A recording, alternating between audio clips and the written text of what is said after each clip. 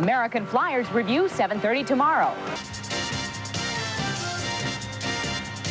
This is Eyewitness News with Roger Grimsby, Bill Beutel, plus Spencer Christian, Storm Field, and the Eyewitness News team.